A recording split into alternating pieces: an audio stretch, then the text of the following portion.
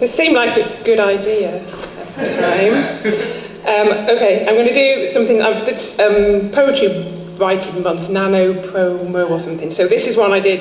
This is like a little warm me up because it only took me half an hour. Okay. And it hasn't got a title. I swim below the surface.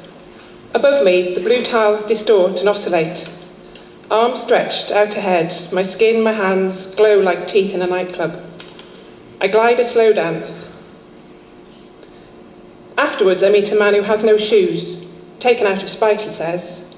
His grubby hands are weathered, skin split like lichen mottled fence posts. In water, they would float.